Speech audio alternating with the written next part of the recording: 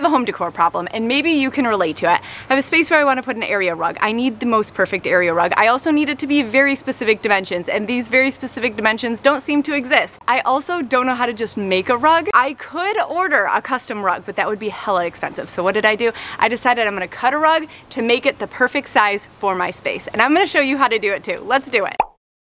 There are a few things that you're going to need: a sharp razor or a pair of carpet shears. Carpet edging, this stuff is called Instabind. I'll make sure that I have it linked down below. It's the only brand that I found that actually does the edging like a finished rug. The cicadas are insane this time of year. And some universal carpet seam sealer. Make sure that it does say that it dries clear. And of course also the rug. My edible kicked in and we are ready to get started. For step one, we are going to cut the rug. Measure it and cut it in the place that you need to. I have a little bonus tip for you, is to grab a 2x4 and to place it down onto the rug so you have a nice hard surface, but I don't have a 2x4, so I think I'm going to use this table that I have over here that seems pretty big and flat. Flip it over so you can cut it from the back. A piece of chalk is helpful when drawing the line because it can wipe off really easily, not stain whatever is underneath, but a pencil in that would probably be fine too.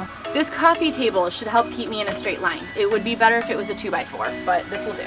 I'm thinking you were made for me. Isn't it my birthday yet? Cause I gotta say, you're looking like a gift for me. Wrapped up nice and neat, baby. That was easy. Get in my way now, don't be shy. We'll be here dancing day. Now I'm left with a little bit more than a half round here, but I need to seal this seam because otherwise it's just going to fray and be a disaster. And for that I'm using Instabind. This is a carpet tape that has an edging already built into it, so all we have to do is stick it on and then glue it down and it's good. Cause I got this list of my favorite things. You could be the part where it all begins. You could be the first and the second and the third and the rest of it. You could be one of the things I love. Sunday morning breakfast with my bedroom door locked. I like everything that has a cherry on top. Get on my list of the things I love, love, love. You could be the one I trust. All the second chances, they are nothing for us. I like it all with the cherry on top. Be one of the things I love. We don't have to move so fast, baby. I will show you how you can catch my vibe. And right away, got so much time looping in the blurry lights.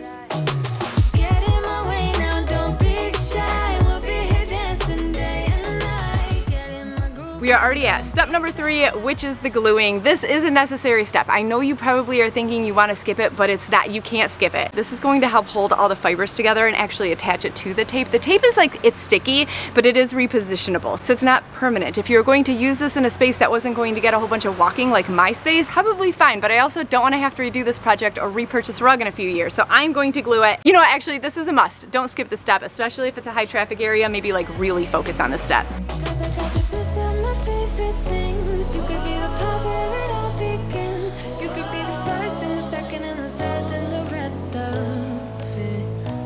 You could be one of the things I love. Sunday morning breakfast with my bedroom door locked. I like everything that has a cherry on top. Get on my list of the things I love, love, love. You could be the one I trust. All the second chances, they are nothing for us. I like it all with the cherry on top. Be one of the things I love. I overdid it on the glue, so I'm just going to use this wet rag to clean it up a little bit. I should have cut this hole way smaller. Make sure you cut it like tiny. It's going to dry clear, so it's okay.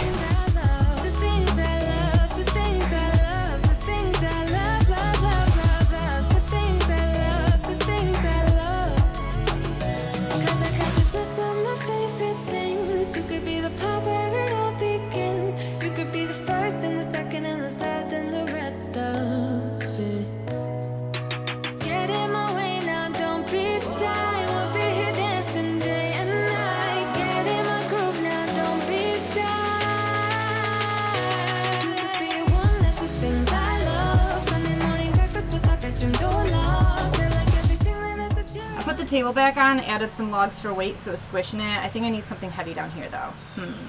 This thing is pretty heavy.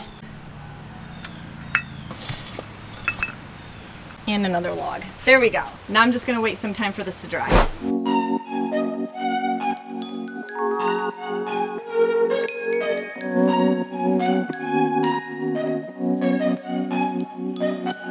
A few hours later, the glue is completely dry and I have a custom sized rug. Perfect for my specific foyer. All you need is a couple things that I'll link down below to make it easy for you, 5 minutes and a tiny bit of confidence, and you could do it too. And the best part is that you could do this with literally any carpet, any rug, any remnant, any scrap that you have. You can make it a finished carpet. Good luck with your carpet. Love you all so damn much. I'll see you next time. Bye.